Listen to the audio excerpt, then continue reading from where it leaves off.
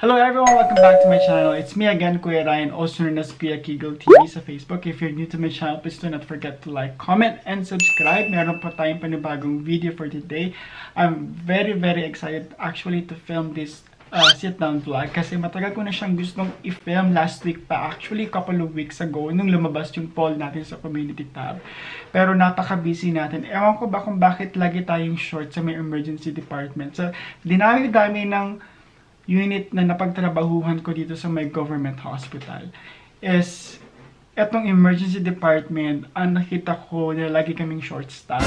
So, lagi na-burn out yung mga nurses dito.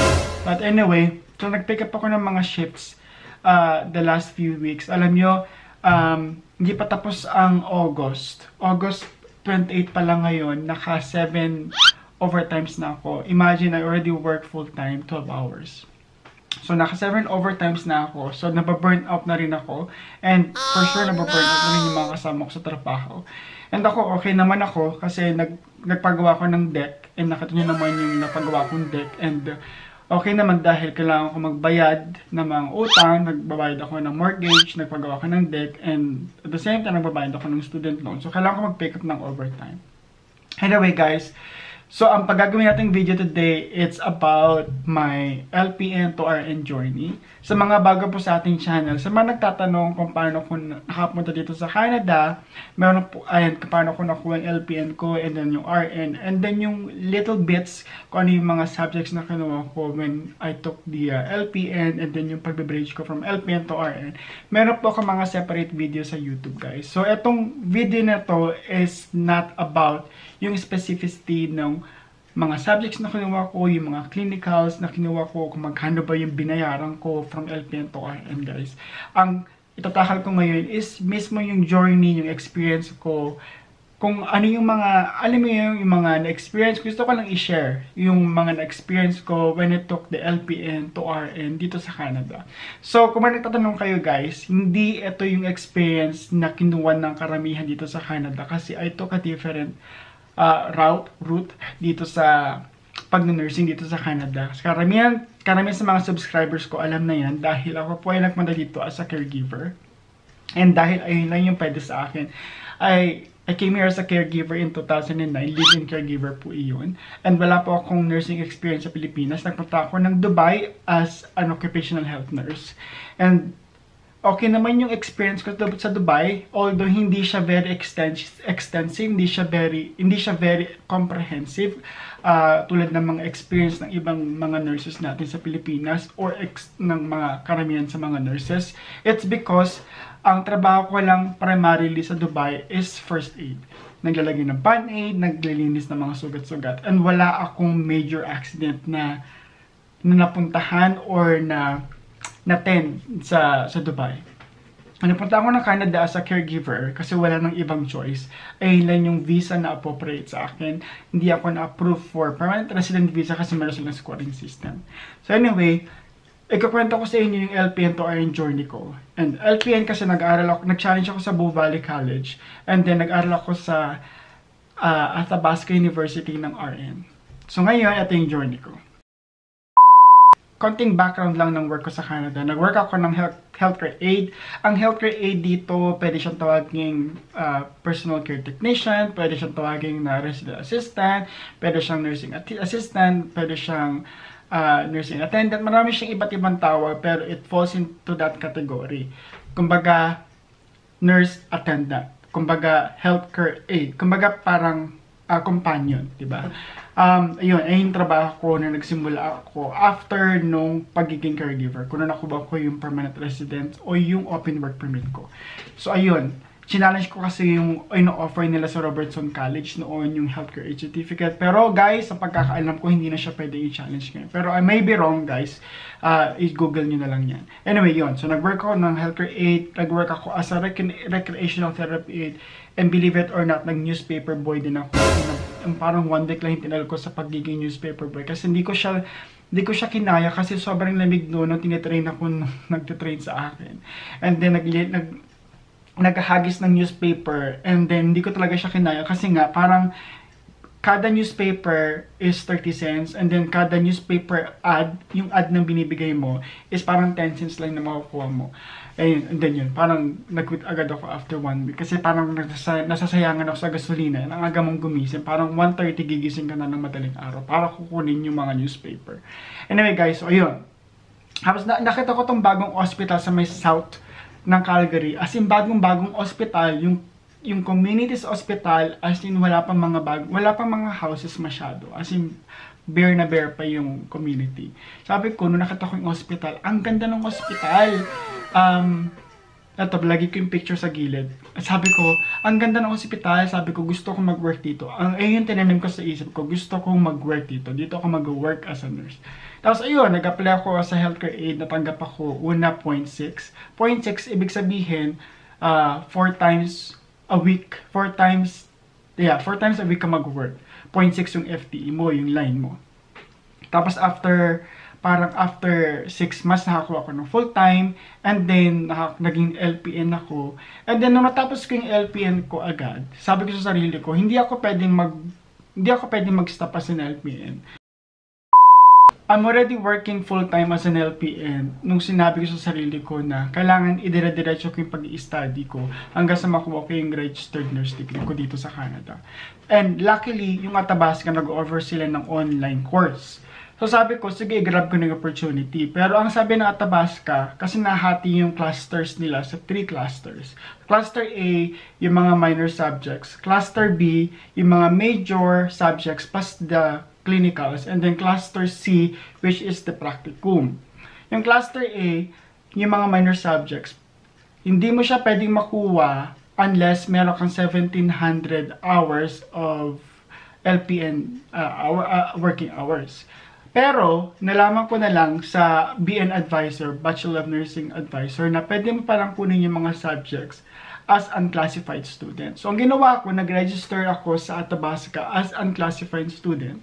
And kinuha ko yung mga subjects na pwede kong kunin habang nag-work ako sa LPN, and di ko pa na-accumulate yung 1,700 hours. So, at that time, nag-work na ako as a full-time LPN, nag-aaral na ako as an unclassified student. And then, ayun, hanggang sa nakompleto ko na yung 1,700 hours, and then registered na ako as classified student under the BN program ng Athabasca. And tapos hanggang sa kinredit nila yung mga subjects na kinuha ko nung unclassified student ako. And then, so nung pumasok ako sa cluster A, yung mga courses na yun, kinredit nila yung subjects na kinuha ko na unclassified ako. And then, kinredit nila yung mga subjects na kinuha ko din noong nag-take ako ng LPN sa Bovali. So, konti na lang yung tinake ko ng cluster A ako. So, parang mabilis.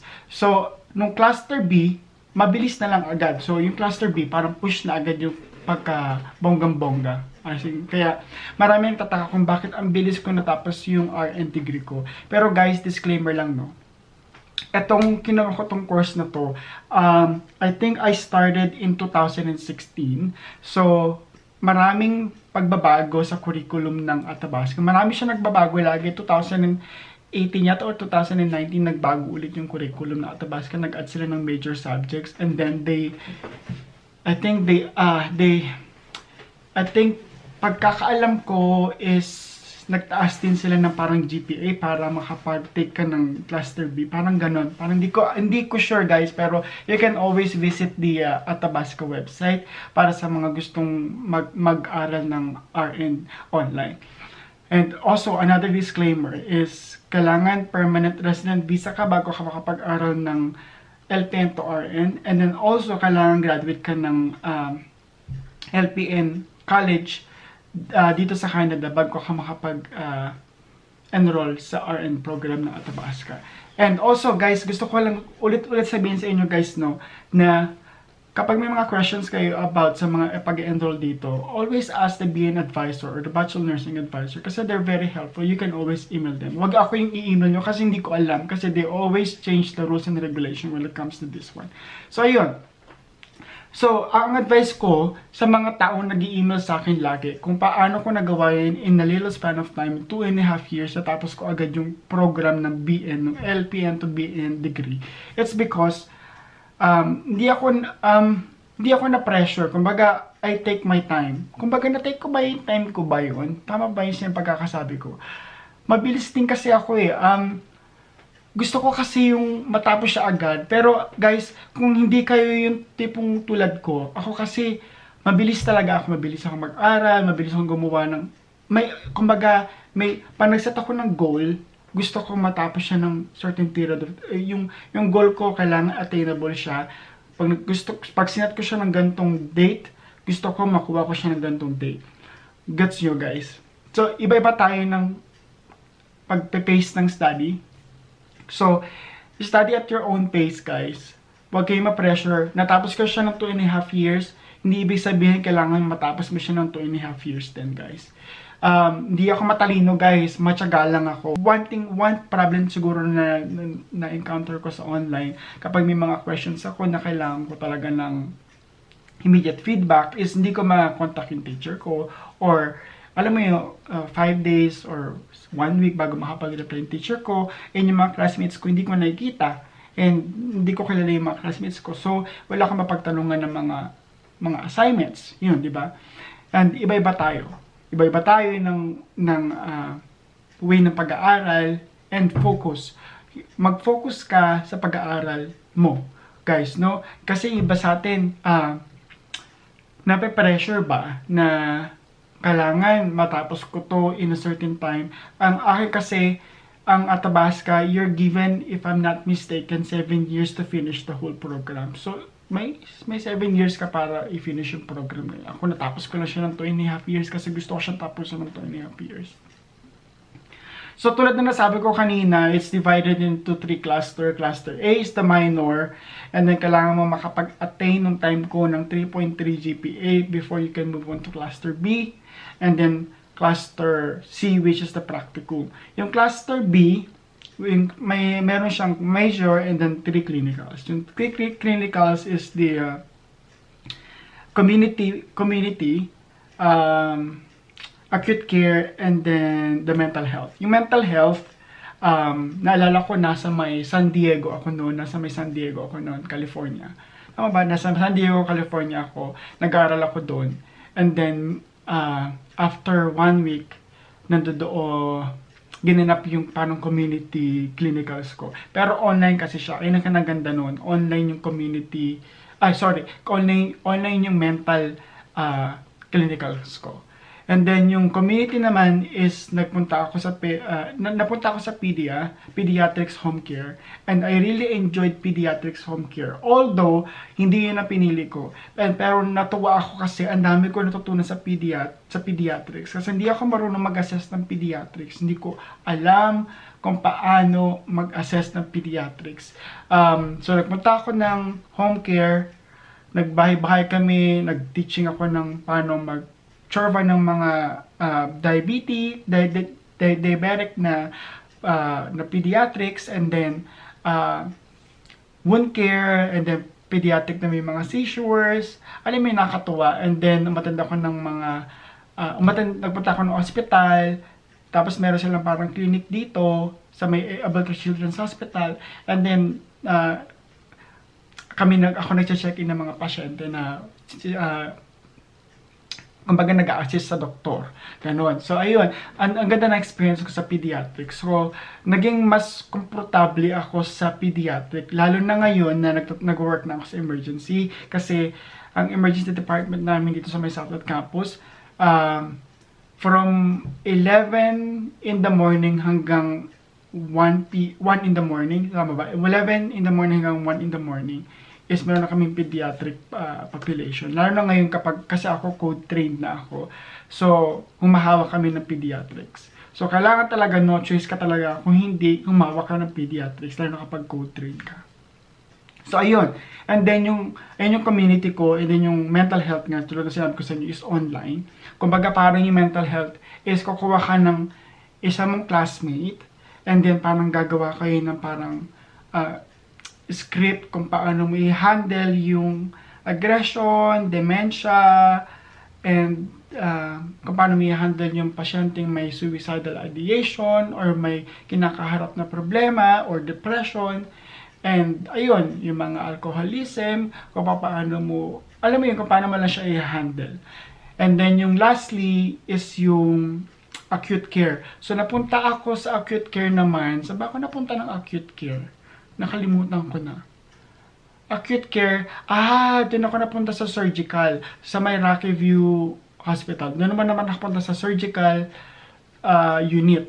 So napunta ako sa may mga ostomy creations, sa mga GI, kung ba ako napunta. And then yung last ko naman, yung cluster C, 'di ba? Cluster A, cluster B, cluster C is yung practicum. Kasi nagwo-work ako sa Unit 66. Ito sa 6th floor ng Sapod Campus. Sa Unit 66, this is the Acute Medical Cardiology Unit. And then dito yung practicum ko, as in katapat niya lang. Katapat lang na floor, same floor, katapat na door lang is Unit 68, which is the Medical Surgical Unit. And napakaswerte ko kasi kakilala ko na yung ibang mga staff doon. And then familiar ako sa mga equipments na ginagamit nila, familiar na ako sa hospital kasi doon ako nagbo-work. So maganda yung transition sa akin bilang estudyante. And then, ayun, so parang, hindi ko na matandaan, parang 2.5 months yata yung pinaka-practicum ko. And then, I passed with flying colors. So, ayun. And then, I wrote my NCLEX. And then, yung NCLEX nga, natatandaan ko, wala pa akong pinagsabihan noon na magre-write ako ng NCLEX. Even my friend, hindi ko pinagsabihan na magre-write ako ng NCLEX. Even my parents, hindi ko sinabi sa kanila na magre-write ako ng NCLEX. Umaambon pa ng yelo noon and very, very cold outside. Ang sabi ko na sa parents ko, may kukunin ako sa labas. Pero parang natagalan yata ako noon. And then I wrote my NCLEX and hindi ko talaga alam na pumasa ako or whatsoever. Kasi ang pagkakalam ko, ang daming SATA questions. Select all that apply questions. And all I know is bagsak talaga ako kasi hindi ko talaga alam. As in, yung focus ko talaga noon is parang hindi ko na talaga alam kung pasado ba or bagsak. Kasi after nung 75 questions, nag-shut na yung computer and then parang may survey questions na lang sila for the next NCLEX questions. Kasi parang magbabago na yata yung NCLEX questions doon. So, ayun. So, ayun na yung journey ko from LPN to RN hanggang sa naging NCLEX passer na ako.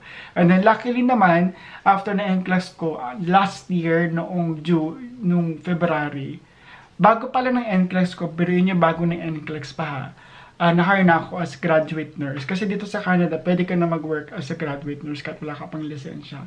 Ang starting mo is $33. Pero, kapag nakuha mo ng lisensya mo, magiging 36 point something ka na. I-retro pay nila yun. Makukuha mo rin yung pera.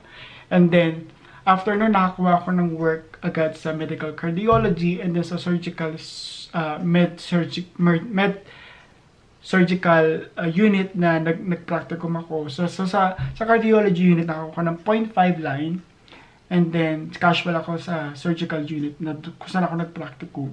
And then, nung May, same year nag-NCLEX ako, nakakuha ko ng full-time sa emergency. So, umalis na ako sa medical floor, sa inpatient unit. And then, hanggang ngayon, nasa may emergency pa rin ako. And hindi ko alam kung hanggang kailan ako dito sa emergency. Kasi hindi ko talaga alam kung hanggang kailan. Nakaka-burnout siya. Siguro gagawa ko ng video kung ano ba yung mga experience ko sa emergency. I actually added this to the poll kung ano ba yung mga experience sa emergency. Pero let's see kasi itong mga sit-down videos na ginagawa ko, it's according sa mga nananalo sa poll. Ayun lang, guys. Hope you like this video. Hope nagustuhan nyo to, guys, no? Natutuwa ako sa mga ganitong kwentuhan kasi nga parang very casual lang and natutuwa lang ako. Yun lang. And sana makapagkwentuhan ulit tayo. And hope to see you on my next vlog. Bye for now.